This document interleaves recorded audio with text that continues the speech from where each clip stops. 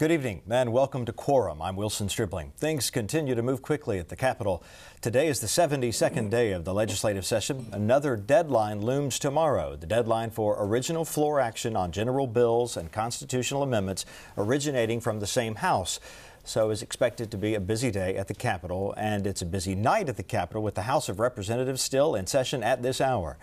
On tonight's program, we'll be chatting with members of the Senate Highway and Transportation Committee as well as the House Transportation Committee.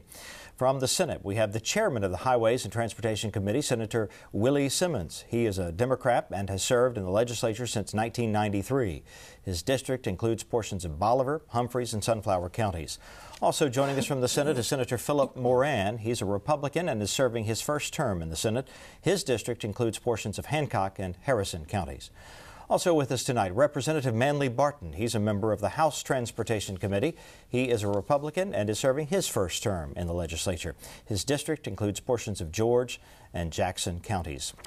And don't forget, we'd also like to hear from you tonight. There are several ways you can contact us. You can call us toll free at 1-877-405-5247 and ask your questions live on the air. You can send an email to us, quorum@mpbonline.org, or if you use Twitter, use the hashtag Quorum, and we'll get your questions that way. We want to start out by learning a little bit about what these two committees are responsible for. The Senate committee is called Highways and Transportation, and in the House it's called just the Transportation Committee. So, Senator Simmons, you're the senior legislator on the panel tonight. I'd like to ask you, what does your committee over in the Senate do on a daily basis? Primarily, we're responsible for looking at policies dealing with highways and transportation in general, both rails and airports, and ports to a certain degree, but we also have a ports committee. In addition to that, we're responsible for the appropriation of the dollars that go to those agencies to make sure that our state aid road program receives the funds it needs to provide the services that they provide, and the Department of Transportation for the state. And Representative Barton, I guess on the House side, is it basically the same? Very, very similar. We're looking at certainly bills that have been filed that fall into those categories that affect transportation systems or whatever it might be. We would look at those bills, and I think, and also looking towards the future and what may be coming down the road. Well, speaking of the road, let me ask Senator Moran. I know you're new to this, new to the legislature, new to this committee, but tell me what you think the state of our highways and roads in Mississippi are. I guess it depends on what day and what constituent you're talking to, and which road you're on. But for the most part, I think our state highways are in pretty good shape. They can always use some improvement. There's certainly roads that need some overland, need some work. Some of them need a little widening, and there's certainly a lot of four-lane projects that need to be completed. It's all about funding at the particular time, and which we'll be able to do that at some point. Does the economy have any effect on the ability of the state to see some projects through? Absolutely. There's only so many dollars to go around, and this year being a tight budget, we'll be having to take a real hard look at that. There's always a greater wish list than there is dollars to fulfill it, and we just have to look at it and see where the priorities are and where the emergency situations are and what needs to be taken care of this year. Senator Simmons, over the years, what would you say is the biggest issue or the biggest problem faced by highways and roads and the people who travel them over in the state? Mississippi right now has a good highway system. We had visionary legislators several years ago, and they passed the 87 program, and then they came back with Vision 20. Both of those programs was very good, and it helped put in place a four-lane highway system that's been very beneficial to us. One of the drawbacks, if we was a Monday morning quarterback to look back over what happened, was that in their vision to bring on board the 87 program, there was no money put in to provide maintenance on those highways. So as a result of that, we have seen many of our highways that was constructed through those programs not being able to maintain the maintenance because of the shortage of funds, and our bridge program beginning to need attention now. So again, visionary, very good program was put in place.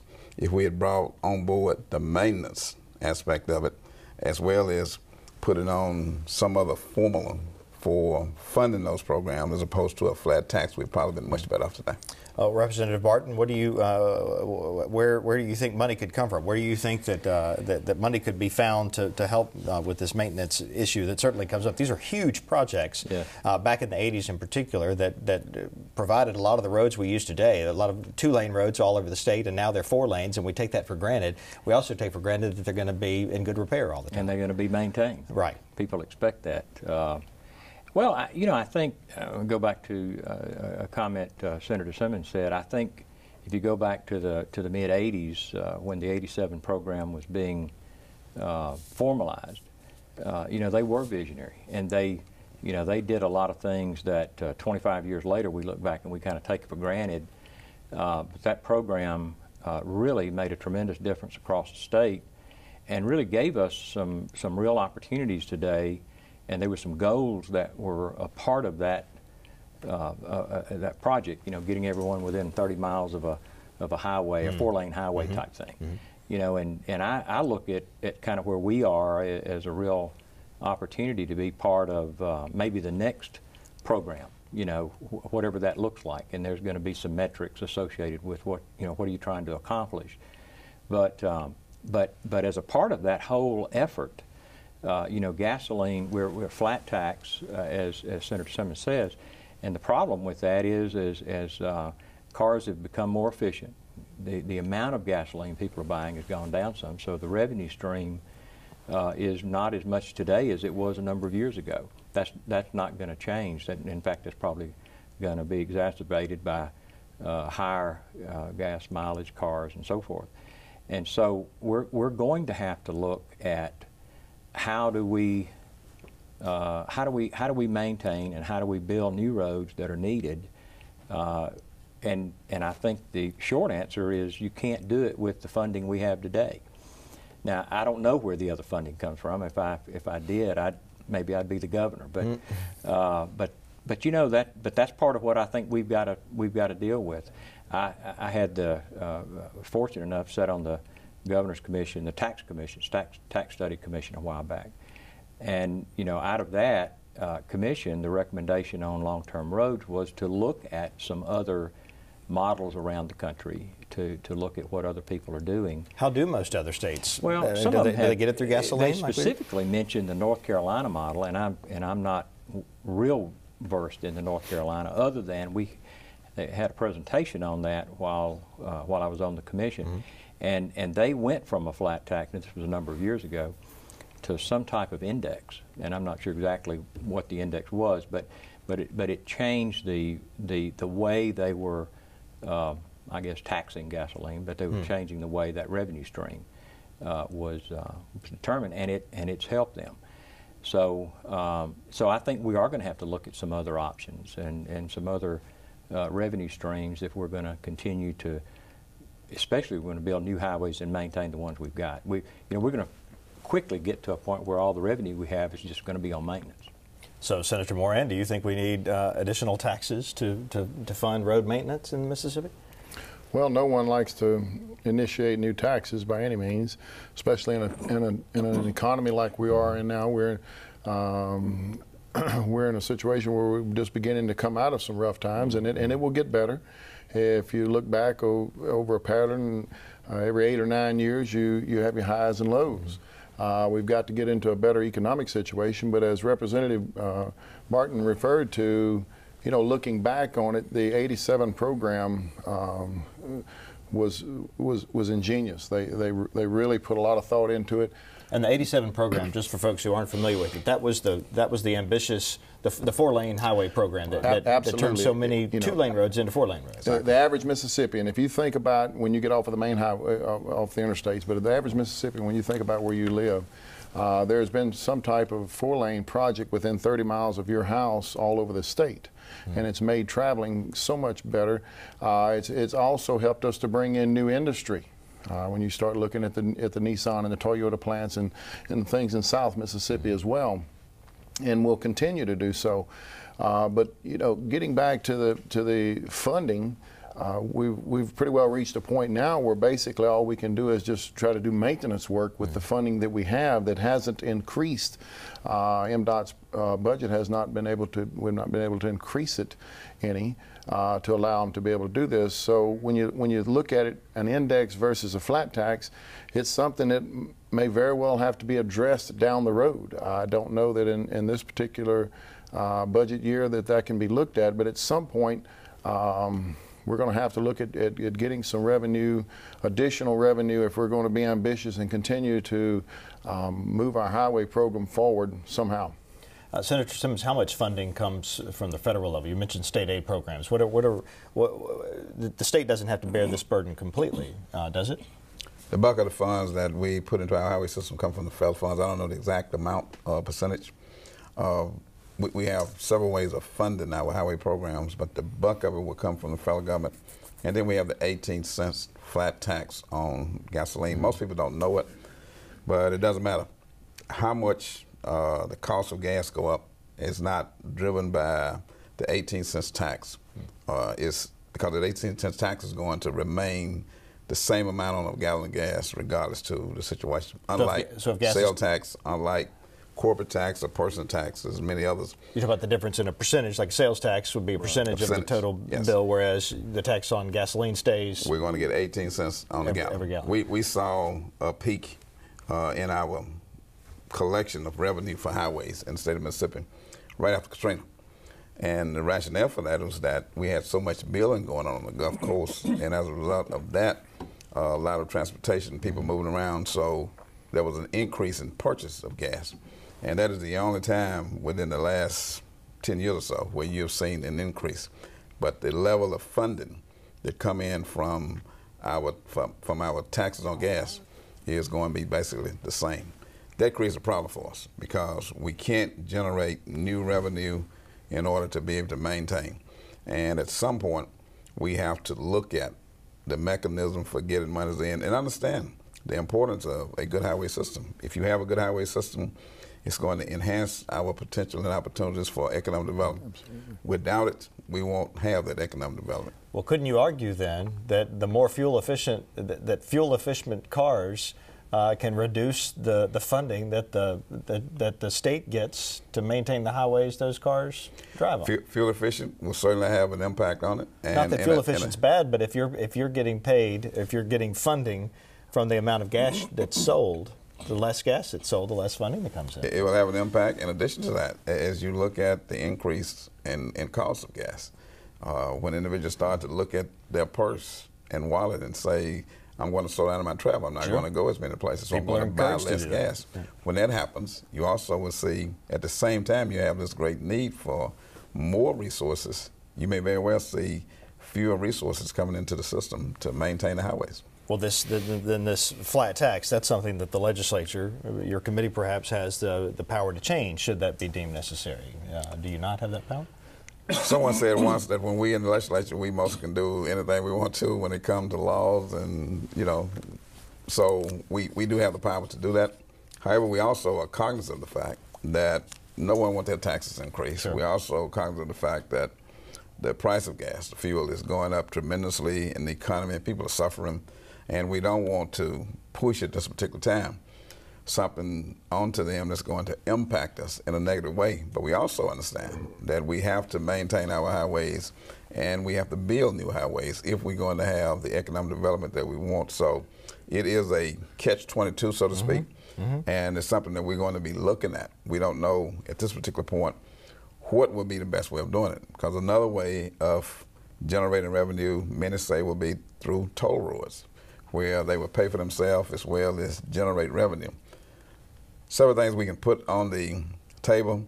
The North Carolina model that the representative talked about, in addition to a Georgia model where they allow the various districts within the state to come with a tax, and that money is kept within that district. So there are a lot of different things we're looking at, and as of today, we don't know where we will go with it, but we want to, again, do something that's going to help us maintain good highways, build highways where we need to, and maintain those highways, but at the same time, be concerned with the system of the state of Mississippi. All right, we have a caller now with a question. This is George calling from the Delta in Greenville. George, go ahead with your question, please. Yes, I'd just like to inject, you guys was trying to find some revenue to help out with the transportation of our highways. I'm not an advocate of a guy who pushed drugs, and I don't think I'm a person on the sale. But over the years, we've confiscated a lot of money from drug dealers who haul drugs over our roads, and we're trying to stop that as much as we can. But we are some of that money, a percentage of that money that we seize from these drug dealers, and put it back into the highways, because these same drug dealers are the ones that's hauling drugs in here over our highways. Why don't we take some of that money that we steal from these guys and put it back into transportation? Gentlemen, anybody want to take that? Well, any time that you identify a source of revenue, normally that revenue is identified, it goes into general funds or some special fund. These funds may very well be going to public safety, part of it. Some of them may be going back to the county where the offense is the citation is given. So those funds normally are already designated as to where they're going to go. And when you tap into those funds, you have to replace those funds when you pull them from where they're going. So you have to send some other funds over there. So it's a good suggestion. It's something we can look at. However, you have to know that wherever those funds are currently going, there will be a void in that particular agency or area if we just pull those funds and say we're going to put them on highways. You might be fighting with another agency, in other words. Robbing Peter to pay Paul. Got it. Yeah, that's a good way to put it. All right, well, let's move on. Senator Simmons, you mentioned bridges. Gentlemen, I'd like to hear your thoughts on bridges in Mississippi. We get these reports, these report cards on the various bridges, and I've yet to see a good report card on Mississippi bridges. Representative Barton, what about the bridges in your part of the state, and do you think that more money needs to be spent on bridges? I guess it goes along with all the upkeep, but we talked about the highways. What about the bridges that have been there, in some cases, for nearly 100 years, in some cases more? Let me talk about one particular program. Senator Simmons is very familiar with it. Is the LSBP program, which is Local System Bridge Program. Started in the early 90s, started funding that program. The legislature has bonded. There's no permanent funding for that program. The legislature normally puts about $20 million a year into the program. This year, there are 1,600 bridges that qualify for that funding that have what they call a sufficiency rating of less than 50%, which means they need to be repaired today. 1,600. At $20 million a year, 10 years from now, there'll be 2,400 bridges. So even at $20 million a year, we won't even catch up. We'll actually have more bridges that have a sufficiency rating of less than 50% 10 years from now than we have today. So $20 million a year in that program is not enough to just to maintain the bridges. And we need to have enough money in that program to start working that number down instead of it going in the other direction. So we have that problem all over the state. And these are bridges, for the most part, that a lot of the counties in Mississippi do not have the funding to do. So if the bridge gets down to a certain point, they just have to close the road because maybe they don't have the funds to repair it. So it's a tremendous inconvenience for the local governments. And the program has been tremendously successful through the years. And so that's a program and that's a real problem area. Senator Moran, you're like Representative Barton, you're a former county supervisor. How much of the responsibility for things like bridges should fall on the local municipalities, the counties in many cases? And is it their responsibility to keep a reserve fund to be repairing roads and bridges in their own areas? As much as possible. As he referred to, the LSB program, the state aid program, these things played a vital role in helping us to be able to replace some bridges during my tenure as Board of Supervisor. And I know that a lot of the counties, they depend heavily upon this, but as he mentioned, the $20 million that's put into the program doesn't allow us to keep pace with the deteriorating bridges over a long period of time. And it's a problem all over the state. it seems to be that there are more deteriorating bridges in the northern part of the state than in the southern, quite possibly because they're just a little bit older. But regardless of where they are, they have to. There has to be some attention to them. You know, certainly no one wants a situation where a bridge collapses. So, you know, from a local standpoint, we want to try to be able to fund it as much as possible locally, but it's at some point, depending on the economic situation of the county, it's just above their head. They can't afford it. Senator Simmons, people aren't actually in danger on these bridges because they're inspected regularly, and if they get to a certain point, like you said, they shut them down. But should people be concerned as they drive on Mississippi roadways that they're not safe because there's not enough funding to keep them in top repair? We have a good system of evaluating our bridges, and normally when they get to the point where they they're not safe to travel, they will be closed. But it is a concern, and it's a concern that the citizens of the state of Mississippi should be. And not only are we talking about county bridges and bridges within municipalities, but we're talking about bridges on the state level. The amount of monies that we are able to put into the bridge program is inadequate. Thanks to Senator Amy Tuck, when she was a state senator, she came forward with a bridge program that was very helpful to the local communities, and it did wonders. We have not since that time come forward with additional programs to help fund and support those programs. So there are many bridges within our communities now where the local communities are having to close those bridges because school buses are going across them. And the worst thing can happen is for us to pick up the newspaper tomorrow morning and read where a school bus is falling off into a bridge because it was in such disrepair and we were not able to go out and repair that bridge. We're headed in that direction. As the representative indicated, $20 million is nowhere close to being adequate for us putting the kind of monies into these bridges programs that we need to support it. And unless we're able to generate new revenue, we have a choice. We can pass some kind of mandate and send it down to the county and municipalities, and we know that they can't afford to do anything with it. Or we can just sit and hold our hands and say we're going to pray and hope that nothing happened. At the federal level, we lost a program that we used to have that could help us in some situations where we call earmarks. But we said to our fellow officials that we no longer want earmarks, and Mississippi benefited tremendously from those earmarks. So we can't go to our fellow legislators at the federal level and say we have a few bridges in the state and we need some money earmarked to repair them. We have to just wait and hope that the federal formula will change at some point where we get more money coming from the federal government and our economy will get better at the state level where we can have more money to put into the bridge program. But it is a serious problem. When you combine the state and local bridges, we're talking about 2,000 plus bridges that need our attention right now. All right, we have another caller on the line. David calling us from Jackson. David, go ahead with your question, please. Well, my question is, just how do y'all rank like certificate of need? I mean, I understand that the coastal area needs, hurricane evacuation routes, and South Haven and Jackson is growing like crazy. And my specific question, I guess, relates to like the Airport Parkway. I mean, how do y'all rank projects on which one goes first and which one is kind of put on the back burner? And how much of a role do you play in something like projects? Because isn't that an MDOT function? And how involved are you all in a process like that? And I think in many cases, the professionals make some recommendations, and I think when you're talking about professionals, you mean? I'm talking about the MDOT primarily. Mm-hmm. And they do studies. They know where a lot of the needs are, and they make recommendations. And I think they get input from the legislature. Mm-hmm. So as far as prioritizing, they have their input, and then if it needs to be funded on the state level, that's when it gets to you guys.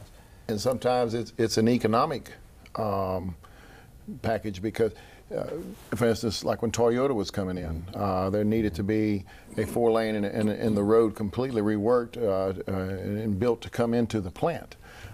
So it's a combination of traffic, the need, and an economic impact that a particular company or an industry would bring to that particular area.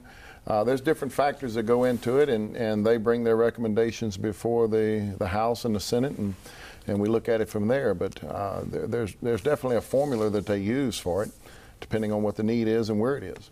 I think the 87 program, they actually identified highways that needed to be 4-lane and listed highways within the legislature and amended it in some cases to include additional highways. The bridges basically are left to a formula that's put in place, and based upon the evaluation and the engineers and architects looking at those bridges and the condition that they're in, they are placed on a priority list, and then those bridges are funded based upon the need. I see. Going back to what I was referring to, prime example is in the port road coming off of I-10 going into our big port there in Gulfport. There's scheduled to be over a $500 million project to expand the port in Gulfport.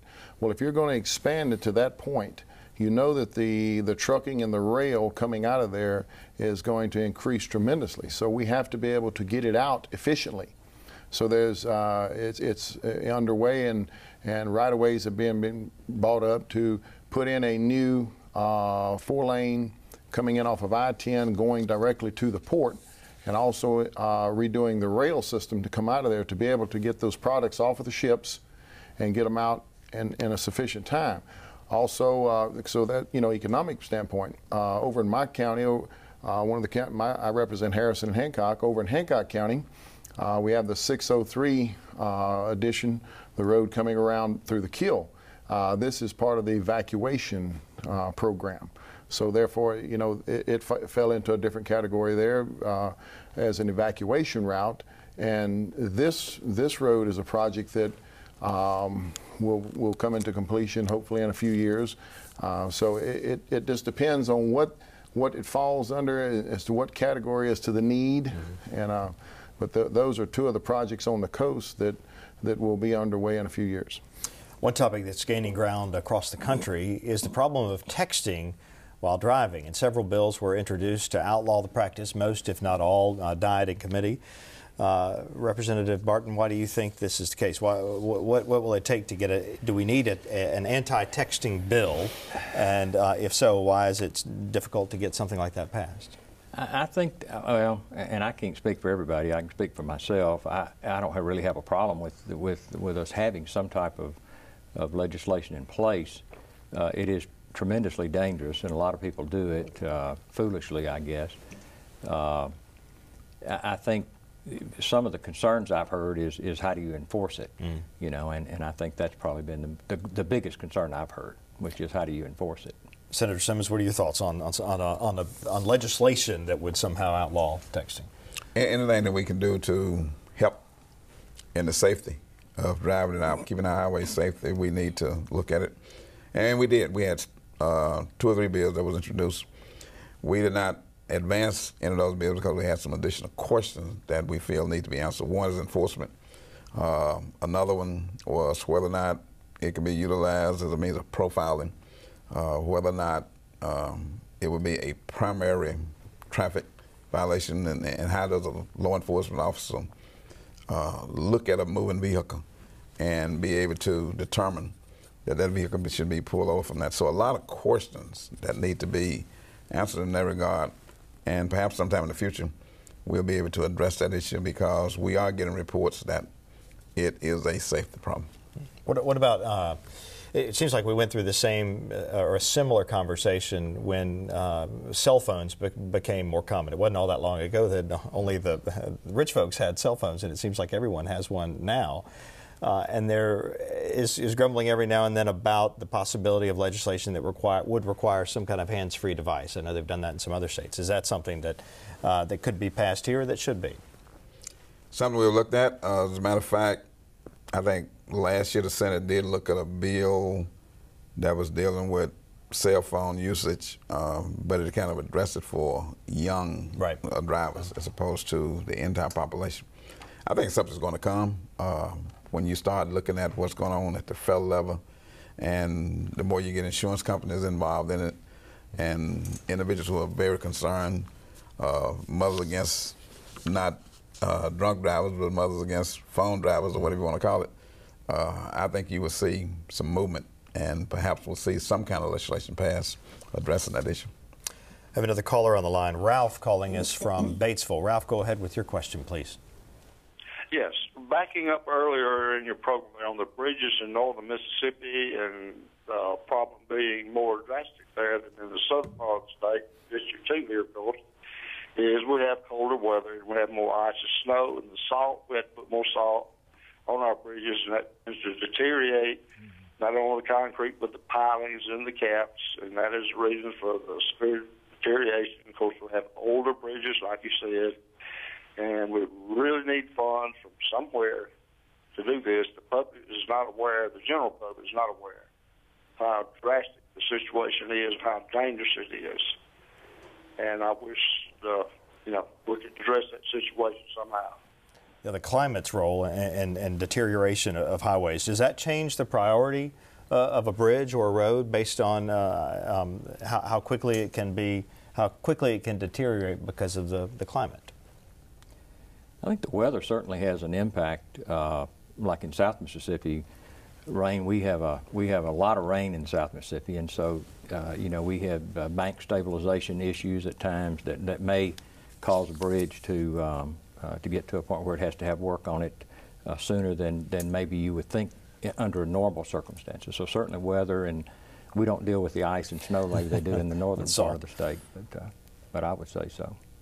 Let's move on to another issue that seems to come up every session, and that's the ability and the legality of sheriff's departments using radar to check speeders, to catch speeders in their counties. A lot of folks aren't aware of this, that in Mississippi it's becoming more of a topic now, but only in I think it's 1 or 2 counties can sheriff's departments actually use radar. That going back to many years ago for reasons of corruption and things that were done improperly back in the day, sheriff's departments today can't use radar to catch speeders. Do any of you think that should change? And if not, why don't you think that should change? It's a similar situation to the cell phone and other issues that you have. And what you just said is true, in that, at least that's the perception, that many law enforcement, sheriff departments, could very well utilize the radar system as a means of generating revenue and just out issuing citations for the sake of issuing citations. So as a result of that, the legislature has been very reluctant to allow sheriff's departments to utilize radar for that particular reason. I'm not really sure that we will ever overcome that, and if we will ever actually give in to putting radars in sheriff vehicles because of that. So it's an issue that's before us, and it's been around now for 10 years, I guess. So. Do you believe sheriff's departments should have the ability to use radar? I've always been against it. Each time that it has come before us, I have been opposed to it, and my rationale for being opposed to it, for the very reason we just talked about, the abuse, the potential for abuse. But couldn't you make the same argument that the local police departments who can use radar would do the same thing? We only allow local police departments to utilize it on certain highways where the population is large enough to do that. We don't allow every municipality in the state to do it. And again, we want traffic to flow. We want citizens to feel safe, and we want them to be able to drive up and down our highways without every community they go through that they're subject to being pulled over because some individual decided to, rather than take a coffee break, to go out and run a radar and harass citizens on that particular day. That's the concern, okay? There is also a safety concern where many sheriffs report to us that out on certain roads within their county, there's an abuse of the fact that you don't have anyone out there patrolling. They know it, so they're speeding. And they're speeding. So it's an issue to be looked at. We just haven't figured out yet how to deal with it and address it. Senator Moran, would you support a bill that would allow sheriff's departments to use radar?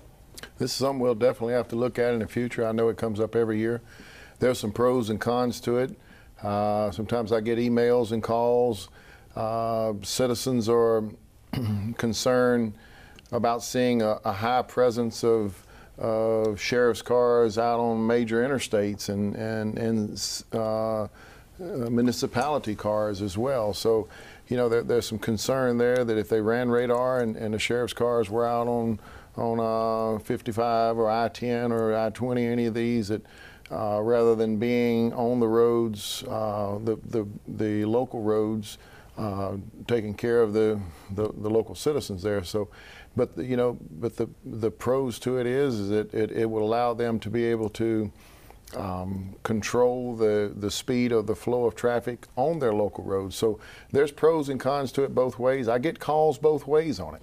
So and I'm sure it's something that will continue to entertain each year, and it will come before us. It just depends on what the feeling of the legislature is, and possibly it may come to a deal where we sit down and have more workshops with the sheriffs so that we're all on the same page, and that fear factor that he's talking about from some of the legislatures, that it could be abused, and you always have to be real careful of not over-regulating something, and it could be, but there's nothing takes the place of the sheer presence. If you're driving down a two-lane country road, and you see the presence of a sheriff's car on that road, it makes you a little bit more mindful to drive more careful, stay off your cell phone, and pay attention to what you're doing. So there's definitely ways that it could be handled. Representative Barton, you're our lone House member here tonight. What's your sense of how the House would vote on something like that? Coming out of the county as a supervisor for many years, speeding on country roads was a major problem for us. So I see a need for additional help. You know, and of course, I'm like Senator Moran. I get calls on both sides of the issue, people that are very opposed to it, and then other people who feel like it's a necessary tool. The House actually voted. I had asked someone to text me. That was one of the bills that was being taken up as we were leaving today. Oh. And it got voted down 71 to 48. And what bill was this? Radar. So that happened just 15, 20 minutes ago. It happened just tonight. So, and I think a lot of the same concerns that the chairman mentioned was some of the things that I heard. What did you say the vote total was? 71-48, I believe it was. So not a lopsided victory, I guess, on one side, but obviously some folks feel very strongly about it in both directions. Well, we have another question now. This one's via email. Someone has emailed a question to us, to Quorum, and here it is. If we give sheriff departments radar, could we increase the speed limit to 65 on all major two-lane rural state roads, such as Highway 61? In Mississippi, I think unless it's a controlled access road, it stays at 55. And there are no two-lane roads in Mississippi, are there, that are higher than 55? Is there ever any talk or movement or support for raising that? I think all of our two-lane highways are 55 or less. I think so. And you go to Texas and some are 70, even on a two-lane road, but you don't see that happening in Mississippi. Well, we have a couple of things working with that. One is the safety. In addition to that, I indicated earlier that we get many of our federal funds from the federal government, and because studies have revealed or indicated that the speed limits that we have on our highways is a safer speed, and if we don't comply with some of those, then we're subject to losing some of our federal funding. Well, those are legitimate concerns, certainly. I know that it can be frustrating where you're out on a rural road. You know you're just about the only one out there, and you feel like you're poking along at 55 miles an hour, and I imagine that's where some of that kind of sentiment comes from. And he was saying if the sheriff's departments have radar where they can enforce the speed, could we raise it? So, but at this point, you don't see any situations where that would be done here. It's not likely that we would do that. Okay. I believe you mentioned, Senator Simmons, a moment ago, toll roads as another way to raise revenue. That's been mentioned. It's been a long time since I've heard much more chatter about it. There was talk at one point of doing a toll road from Jackson down to the coast, and the way to pay for it would be through tolls. Is there any talk of late about toll roads or about new ones or funding anything through toll roads? It's two schools of thoughts on it, and I'll yield to Senator Moran, but it's two schools of thoughts on it. One is that toll roads are needed and they would be beneficial and could pay for themselves in many, many years, and would be a way of putting dollars in the future into the revenue stream. So when we look at it from that point of view, if there's an area in the state, and we're going to be looking at that in the future, that would demand a toll road, then we certainly want to look at that and see how we can make it work. In the past, we've had in the statute a section that said if you were going to do a toll road, then you had to have another road that would run parallel with the toll road. And the rationale of the thinking, I think, behind that was that for those individuals in our state traveling who did not want to pay the toll would also have access to a highway that was running in the same direction. That would get to be too expensive because you're talking about two highways. This year, on the Senate side, we removed the language that required that, and we will allow the Department of Transportation to take a look at our roads. And in some areas, they're saying that, like on the Gulf Coast, it may be something that's feasible to do. In some other areas of the state, it may be something feasible. But since Moran is from that area, and he can talk about that a little bit more. You like the idea? I think it's something that in the future we're definitely going to have to take a serious look at. Probably the road that's most common that's mentioned is Highway 49 South, which would link the coast to the capital. And this goes back to that $500 million project at our port in Gulfport. If coming out of there, and once you get to I-10, if there is a way to construct a new toll road or a high-speed road that would bring you into Jackson and connect you to I-20, then would allow you to ship the product east and west better, it's something that certainly would be looked at and entertained. Also, along with that, I've always been a big believer that we need to improve our rail system. If you're coming off that port again, and also we have an airport out there, Stennis Airport, that we feel like that could possibly wind up being a major player in the cargo industry. If we can tie that in rail system-wise, and it sits right on I-10, and tie that, and that ties into that road that would bring us to Jackson, then that opens our state up for greater possibility of travel and moving this cargo back and forth. We have a caller on the line who has a question about toll roads. This is John calling from Clarksdale. John, go ahead with your question for us, please. Yes, I lived out of the state of Mississippi for 55 years, and I drove truck, and all over where I drove truck at is toll roads. And why we can't have a toll road at the enters into Mississippi on 61 coming out of Memphis and Interstate 55, there's good money, good jobs, and all over where I drove, there's all kinds of money to be made. But we don't have no toll roads. We have good roads, but no toll roads. Could you answer that question for me, please? It is something, again, that we're going to look at in the future. And that was one of the reasons that we removed the language to say to the Department of Transportation, you no longer have to have a parallel road running along a toll road. So evaluate our highway system, look at the traffic, and let's determine whether or not toll roads will be an advantage to us and something that we can help generate funds for the maintenance of our highways in the future. So perhaps we'll be hearing more from MDOT now that they've got a little more freedom when it comes to. Well, you know, in the legislative process, you have to go through two chambers. We did it on the Senate side, and I believe the House may have looked at the same thing. We've already made the change on the House side, so we may end up having the same language. Okay. So if that be the case, we will send it to the governor and hope that he will feel the same way we feel and sign it into law, and then we will have the freedom for them to do that. But we're going to be looking at many ways of generating revenue so that we can maintain and build highways and do the things necessary to give us a state with a good infrastructure and one that will attract industry in all parts of our state. Another caller now, Stephen, calling from Brandon. Stephen, go ahead with your question, please.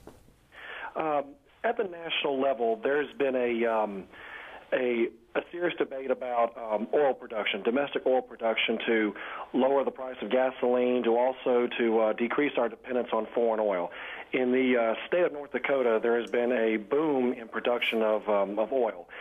My question for the panel tonight is, we've talked about funding for bridges, funding for roads, and how, about where the money comes from. And the question I have is there a possibility that we could see increased offshore drilling off the Mississippi coast, or maybe in private land within the state for natural gas and also for oil production in Mississippi, and then use those royalties as a means to go to our budget to maintain for our roads and bridges. Let's hear from our coastal representatives first. Gentlemen, would you like to address that? Well, I'm one that's always supported us looking at the opportunities that, especially in natural gas offshore, that we utilize those opportunities to bring in additional revenue. You know, and I think that's going to happen. Now, the bigger question is to, you know, where does that money go? Mm-hmm. Certainly, as already has been indicated, we're looking at any opportunity we can to increase funding for transportation, and maybe that's maybe some of that money would be part of the solution. You know, but we're going to be looking at a lot of opportunities, and maybe that'll be one of them. Gentlemen? Well, as you know, there's currently a program in place to begin drilling in our Gulf, in our state waters, south of the islands, south of the barrier islands. It is projected that it will bring in somewhere around $250 million into the state. Now, naturally, some of that will probably go into education. It's needed there as well. But I would like to see a portion of that go into highways. And not only just in that area, but as Representative Barton referred to, we have an abundance of natural gas, and we certainly need to utilize it. We need to get it out of the ground. We need to get it from under the water and put it to good use. Natural gas is something that could be used on our trucks and our trains and help take some of the burden off of the fossil fuel. It will never completely replace it, I don't think, in our lifetime, but it will help balance it out. And in doing so, with the abundance that we have here in the state, that could quite possibly be a good revenue to help us bring in more money and put it into our roads, because roads is something that affects every Mississippian every day. Unless you just stay in your home all day long, you don't go to the store, you don't go to work, or don't do anything, you get on the streets and the roads every day. And so, you know, if you think about it, it affects all of us in our everyday life. So we have to take care of our roads. I'm sure everybody's going to be vying for a piece of that pie if that's ever baked. Let's go back to the email list now. We have an email question coming in to us, and here it is. It's from Lynn. What highway safety issues are on the legislative agenda? Senator Simmons? Highway safety issues, keeping the highways safe, I guess you can say, but repairs. Maintaining our highways and making sure that they are safe. Looking at our bridge system and making sure that we repair those 2,000 plus bridges, and I say repair, but many of those bridges need to be replaced. And so we look at that from an economic point of view as well as a safety issue. And those are two things that are very high on my list as far as safety is concerned. I think the bridge safety is probably one of the more primary ones. I guess some of the bills that were introduced, the texting bill, that's a safety issue, and sure. but there are some enforcement issues there. There were a number of things that came about, but I think there was quite a few. I think you might even put the radar bill as a safety issue, you know, speeding and that type of thing. And so I think there's a lot of people are focused, or at least they're in their mind, they're focused on what they consider to be a safety issue, and all of those probably are in one form or another.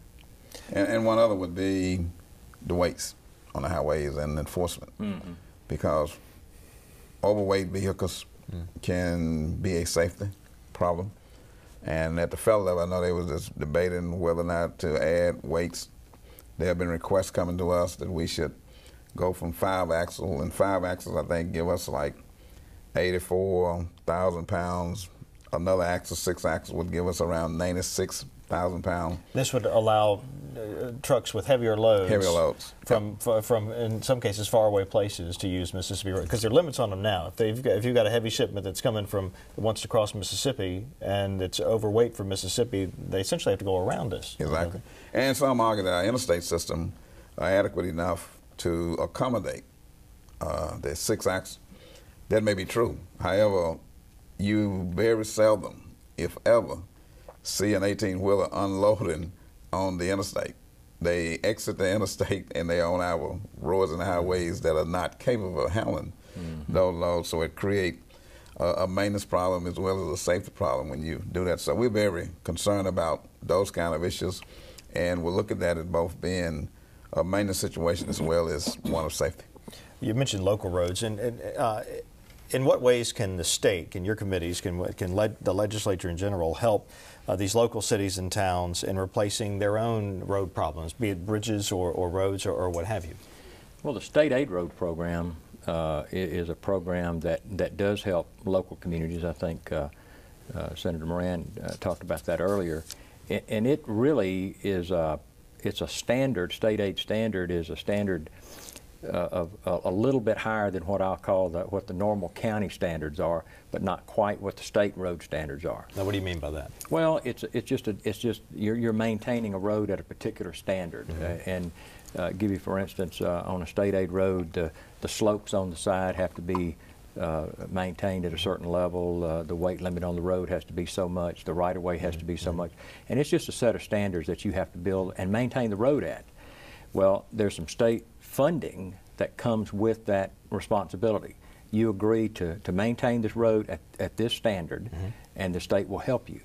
Many times it's not enough money to do everything that needs to be done, but the county can put some money with it, or in many cases maybe fund the entire project. But that's one of the ways the state does help through the state aid program, and the local system bridge program is a similar thing. The state helps some. And so it helps these counties. One thing I wanted to go back and mention on the state on the local system bridge program, we're talking about funding level at $20 million. It's 82 counties, so the $20 million funding really amounts to about 1 project a year per county. So it's not a lot. So if you get 85 or 90 bridges out of that in any given year, out of the total number of bridges in the entire state, that's probably doing pretty good. So it's a lot of money in one respect, but when you spread it over the whole state, it doesn't go very far. We've got Brent calling now from Gulfport with a question. Brent, go ahead with your question, please. Yes, I was wondering if there's anything that can be done to Highway 90 now that it's finished. The water backs up so bad on it when it rains. I mean, it doesn't drain properly. I didn't know if there's anything at all could be done about that now since the road's finished. Senator Moran, that's your neck of the woods. What can you tell us about Highway 90? Well, that's a forever project there where you're forever battling Mother Nature. At different times of the year, if you ever travel down Highway 90, sometimes you feel like you're getting a sandblasting. If we get winds from a certain direction at a certain speed, it blows sand all up on Highway 90, and MDOT is good about getting out there and getting it out. But a certain portion of that gets down into the drain system. So then if we get a hard rain back in behind that, that creates a problem where water stands on Highway 90. So is it just a constant battle? It's an ongoing battle, and it has been since before we came here, and it'll be here when we're gone. It's a battle against Mother Nature's checks and balances, trying to keep the sand and the water off and keep the drainage open. And when you're dealing with sand, those things are going to happen. But they work real hard at that, work with the county, and to keep the sand off of the road. And the sand dunes that they've planted and put in place on the south side, they're growing, and as they get bigger, they will help protect some of the sand from blowing onto Highway 90, which in turn will help keep the drains open more and help the water get off of the road in a more timely fashion. All right. We've got about a month and a half left in the legislative session, so I'd like to ask you, Mr. Chairman, what's next for your committee? Tomorrow is the deadline for getting bills that came out of our committees off the calendar. and then we'll go back into committee mode and start looking at the House bills and see how many of those bills are companion bills with what we have passed and how many we can accept and send on to the governor, and how many of those we would have to amend and put back on the floor to this full Senate to vote on and determine where they're going to go. So next week, we'll be busy in committees looking at the House measures, and hopefully we got some good bills coming from the House that we can take up and act on in a positive way. Any particular piece of pet legislation you have that you're anxious to see all the way through as it relates to transportation? We're very anxious to see what happens with the toll road bill. In addition to that, Senator Johnson and the House, I understand, is sending us over a bill that's going to, at some point, look at what we can possibly do with design bill. Did you all address that particular issue? Not yet. Okay. The design bill, what is that? Design bill, many say it is a way of expediting the process and saving money because you can do both things at the same time. You can design and build a highway as opposed to taking it through various procedures. We looked at it, didn't bring it out of committee, and we was kind of waiting to see what the House was going to do on that particular issue. And on the House side, the chairman wasn't able to be with us tonight. But what do you see as next for your committee? I think it's a very similar process. We've got we're going to have a busy night tonight and a busy day tomorrow, and then I think starting next week there'll be additional floor action probably on Friday, motion to reconsider. But beyond that, then I think next week we'll be back in committee mode. And looking at the bills that's come over from the Senate. So it'll be next week will be a busy committee week for us too. Gentlemen, thank you. Representative Barton, Senator Simmons, and Senator Moran, thank you all for being with us tonight. And we thank you for joining us for Quorum. We'll be back next Wednesday night at 7 when the topic will be tourism and how it impacts all of our lives and the state's bottom line. I'm Wilson Stribling. Good night.